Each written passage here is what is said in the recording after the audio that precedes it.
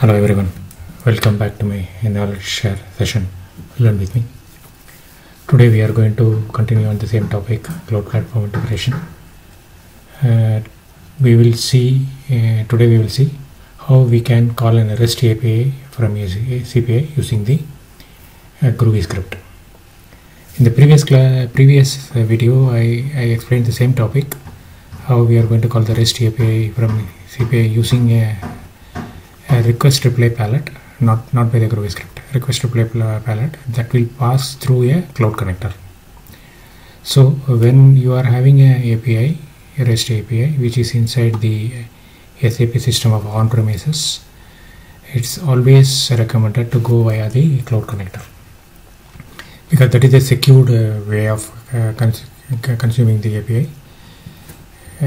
But today I am going to take an experiment, which is not recommended, but just for our understanding purpose, I am going to try out consuming the same REST API which is inside my SAP system of on-premises using a Groovy script. Okay. So just for review back, the last one we had for this method, we were having a CPI, we were having our credentials, and using the Iflow and the request reply that will pass through the cloud connector and access the REST API. But this is the recommended way. But what I'm going to do is, now instead of that one, I'm going to create a same Iflow, but instead of a request reply, I'm using a Groovy script which will directly call this API, not via the cloud connector, by using a Groovy script. We remember this is just experiment purpose, which is not recommended. Unless until you have any other option, you can go with this. For this, a lot of firewall settings are required, so which is not recommended in reality. But just to understand how we can achieve the consumption of API via Groovy script, just for the understanding purpose, I am creating this video. Okay, now we will go to the Iflow directly, and I will explain you what are the steps I did it to consume this API via Groovy script. Okay, now I am already created one Iflow. I will explain it one by one how I am going to achieve the consumption of API using Groovy script. Okay, I will go to my Iflow. This is my Iflow I created. A sender is directed connected to the endpoint via HTTPS. My endpoint name is REST2A. This we will execute in the Postman. Okay. So it has one content modifier, and it has one Groovy script which we are going to focus. And I created one exception sub-process. If at all any exception, I am going to handle it via exception. And the exception, I am going to display the error message. In the exception content modifier, in the message body, I created the $exception message. Okay. This is the layout of my Iflow. Now let us see one by one. Why I use the content modifier? Content modifier, I am going to fetch my URL, and I am going to fetch my user ID and password, because that is the user ID and password I needed to connect it to my API. That was because the authentication was a basic type. Okay, let us go to content modifier. In the property section, I created 3 variables. Okay, one is called password, one is called user ID, and one is my API. So that is the sources of global variable. Okay. You can fetch the variables from your monitoring section, which in the monitoring section I already created these variables under the manage store section. The variable section, I created these variables. My API, which visibility of a global, password is also visibility of global, and user ID is also visibility called global. Okay. So just to understand how you can create variables, there is another video I already created. You can refer to that, through which you can maintain your variables of a visibility. Either it is a local means specific to the integration flow only. If it is global, that means these variables can be accessed by any of the Iflow inside your tenant. Okay, so using that, let me edit it and I will show you. Using that, I created a variable and I will say source type is a global variable. There are so many options are there. I use the global variable. When you say global variable, it will always refer to the section here.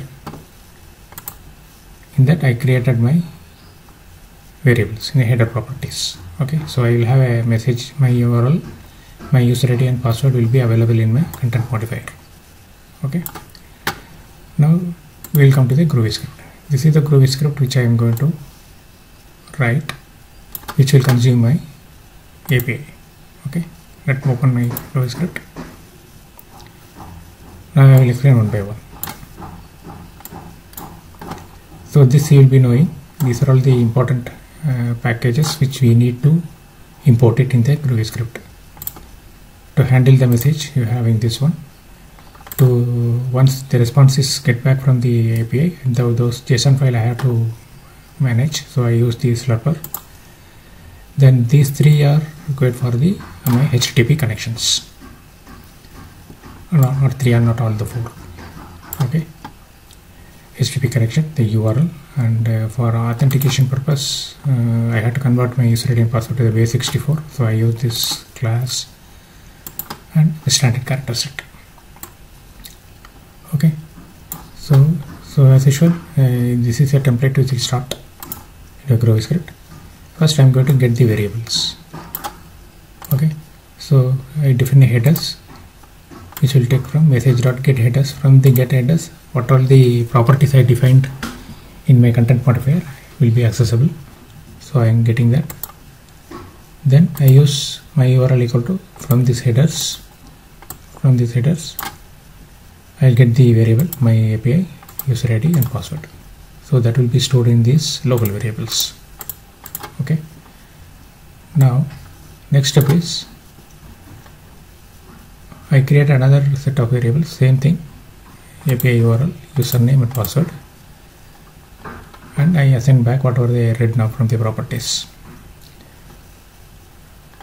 Next step is you have to create your authentication of a basic type. Okay, so this is the syntax. So I created one variable auth, which will have my whatever the name I fed it, username and password I read it, that will be created. Then this will be converted as a base 64 authentication type, and then I created one header variable called auth header, which is of type basic and the encoded user ID password. So this I will be sent along with the request. So auth header is created. Now you create a URL object, new URL, then I create a connection. It will open a connection. From the connection, I am going to set my method. It is of a type get method, so I am going to set the connection dot get method, and this is optional. If you can set the timeout, you can set the timeout. All these connection properties are normal. We will be using for any kind of HTTP request we are going to do it. So when the connection object is created, we will set all the properties of the connection, like what is my method, what is my timeout, and what is my authentication, etc. Right. So this is my authentication property, which I already created. Auth header I am passing it. After that, this is optional because I am not going to send any body in this request, but just for a template purpose I created it. After that, you are going to use a try catch. So this try and catch will do like this. Try, it will connection get response code. So once this is executed, you are directly sending a request to the server. You will get a response code. Okay, now it is checking response code is okay or not. That means 200. If it is set 200, Then from this connection I will get the input stream.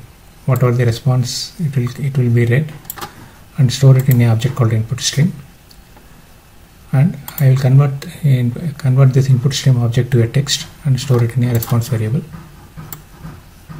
Okay. If the HTTP OK is not 200, then you will get the failure message. We are storing it as a response failure message with the $response code. $response code will return you back the return code, whether it is a 200 or 400, whatever the case. After that, I am going to handle that response to a JSON. So create a one dummy variable JSON response. Then if the response is not null, that means this is obviously this will not be not null. So not null. Then I am using the slurper object and convert this response to the JSON response. Okay. After that, this JSON response I am putting back in the message body.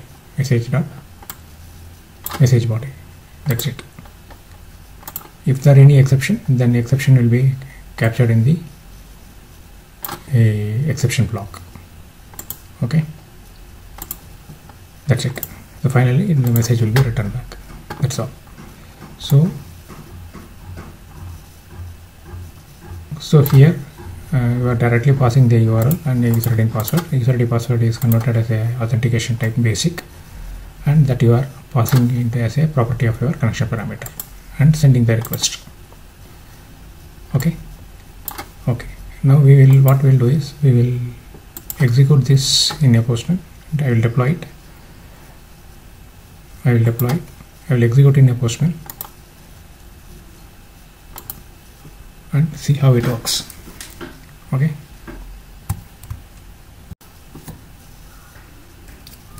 Now it is inside my Postman. So this is my URL REST GUI. I am going to send it. So no body is required. So it has to return me back my JSON file. Okay, let us execute it now. Good. And now it is returned me 200. Okay. So it has returned me my JSON file. Okay, which is same one which we discussed last video, which we were accessing the same API via the cloud connector. But as I am repeatedly telling you, this connecting an API directly from the Groovy script, which is in on-premises, generally it is not recommended, which it has to go via the cloud connector only, because you have a secured way of approaching the API. Okay. But in this case, just for experiment purpose, we can say that we can achieve the same thing via Groovy script also. Okay, we can achieve the same thing via the Groovy script also. That's for experimentation purpose only I created this video, so that you can use this template of the Groovy script to connect to any API in future if you want, which is not required for the cloud connector. Okay. Hope this session is helpful to you. So using a Groovy script, how we can consume an HTTP REST API, we saw in this video. If you have any questions or if you have any concerns, please comment in the comment section. I'll be very happy to reply back. Okay, you can use this Groovy script as a template to consume any API if you want to do it from a Groovy script. Okay, thank you so much. Thank you for watching.